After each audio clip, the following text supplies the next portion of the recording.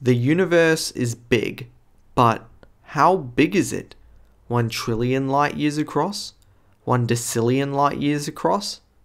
Unfortunately, we do not have an answer to that question. The furthest we can see is 45.7 billion light years from Earth. The region that is visible to us forms a sphere around the solar system that is 90 billion light years across. This is known as the visible universe. Will we ever be able to see beyond this distance, delving further into the entire universe? The answer is yes, but with the catch. We could be able to see further than what we see today, but not much further. There is an ultimate limit to how far we will ever be able to see. But why is this the case? First, we need to understand why there is a visible universe in the first place. Light is extremely fast. Light can travel from the screen to your eyes in only nanoseconds. But on cosmic scales, this is extremely slow. Light takes 4.3 years to travel from the nearest star system to us.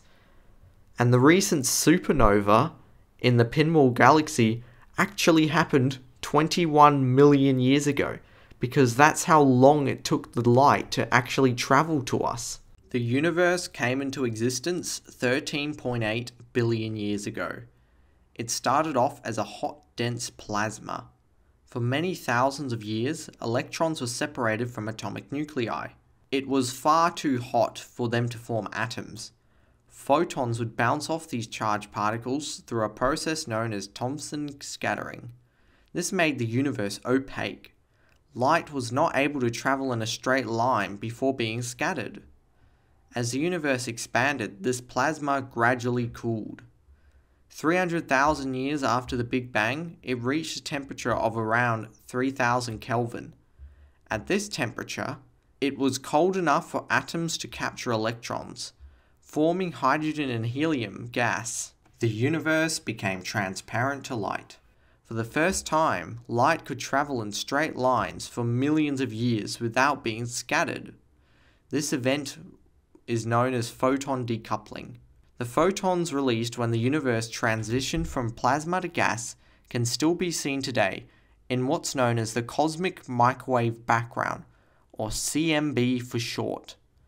When these photons were released, they were in the visible part of the spectrum, but as the size of the universe has increased by a factor of 1,000 since decoupling, the wavelength of the light has been stretched into the microwave range.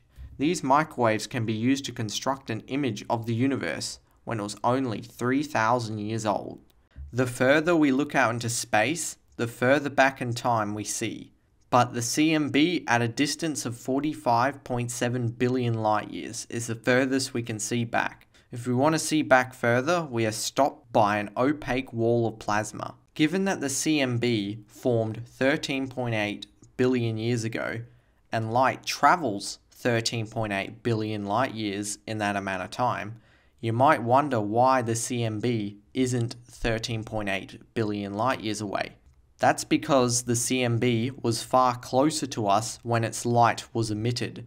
It's a lot further away now because of the expansion of space. It has been suggested that we could see beyond the Great Plasma Wall by detecting neutrinos or gravitational waves emitted from a few moments after the Big Bang. But even if we could see back to the moment of the Big Bang, we wouldn't be able to see much further. We could only see an extra 900 million light years. Yeah, not a lot. The maximum speed information can travel is the speed of light. The universe simply has not been around long enough for information to travel far enough. A bubble 46.6 billion light years around the Earth is all we can in theory see, at least right now, set by the speed of light limit. But that's all we can see right now. If we wait long enough, light from further patches of space would be able to reach us. If we wait thousands, millions, billions, trillions of years, we would eventually be able to see the whole universe, right? Well, no, thanks to dark energy. How much a particular chunk of space is expanding is given by Hubble's constant. Objects move away from each other due to the expansion of space in between them. The more space that is in between the two bodies, the faster they move away from each other. The speed these galaxies move away from each other is given by Hubble's law, which says the relative velocity of the two objects is given by their distance multiplied by Hubble's constant. Hubble's constant is currently 67 kilometers per second per megaparsec, or 73 kilometers per second per megaparsec. If Hubble's constant is 70 kilometers per second per megaparsec, then a galaxy 100 megaparsecs away will be moving away at 7,000 kilometers per second. The further and further the galaxy is away from us, the faster and faster the galaxy moves away. At a distance of 14.4 billion light years, the galaxies are so far away that they are moving away faster than light. But how can they move away faster than light? Isn't that impossible? It is not actually moving away faster than light, but the expansion of space in between makes it seem this is the case. Light would not be able to keep up with the expansion of space. Instead of moving towards us, the light would move away from us. Light emitted from these galaxies would not reach us, and the further the galaxy gets, the faster it would move. It accelerates away from us. However, this only happens if Hubble's constant stays constant. What if it goes down with time? Instead of these galaxies accelerating away from us, they instead slow down. The distance at which they move away from us faster than light becomes larger. Light that was moving away begins to move towards us. The gravitational attraction between galaxies slows the expansion. I made a simulation of the expansion of the universe using Python. I calculated this using the Friedmann equation. So if we run this,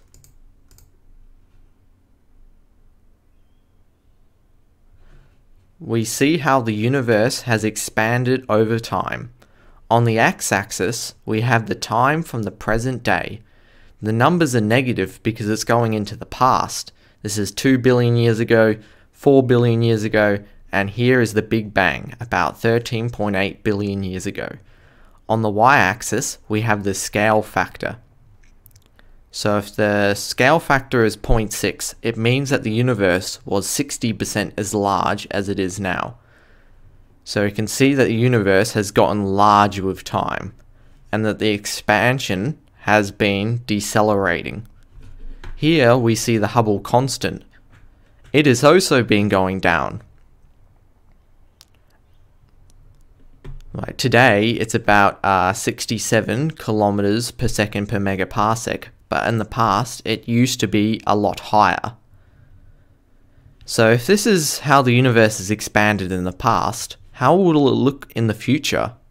Well, we can use the Friedmann equations to calculate how it will expand in the future.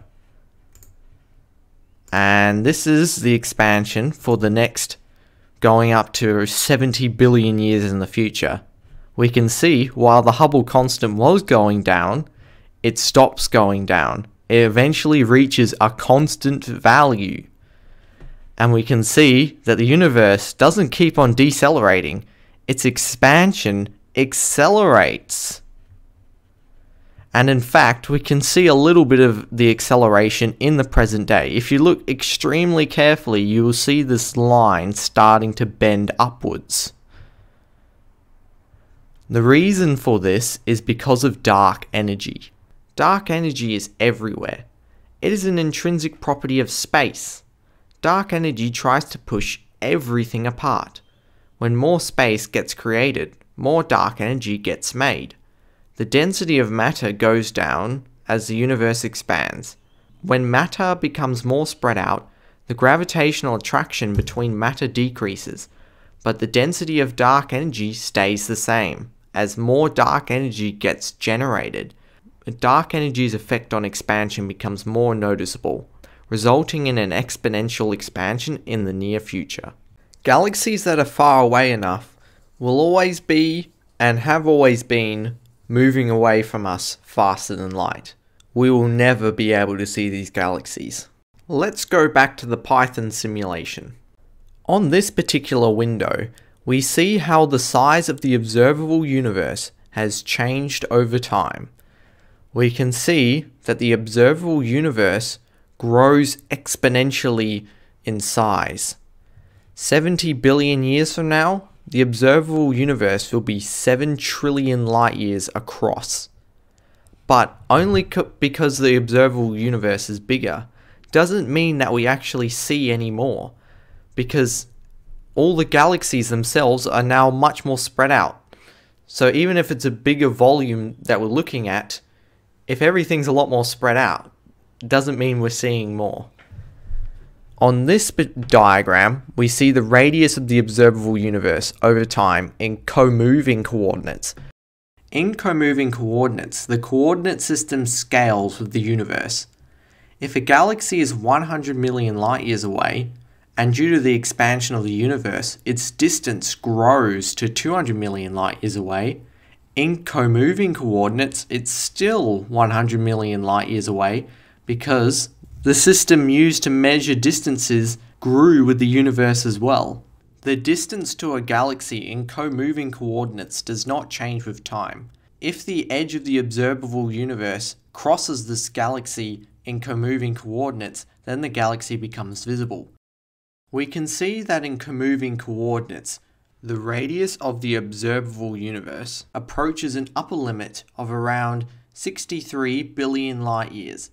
This means that any galaxies that are further than 63 billion light years away today, we will never be able to see in the future. It is unfortunate that we cannot see further than this.